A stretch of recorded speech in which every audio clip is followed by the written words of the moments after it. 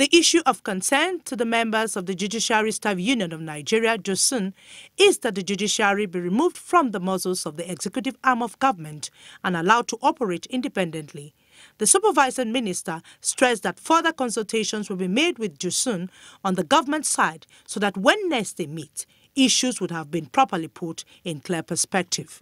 We are going to reconvene hopefully by the 17th of this month.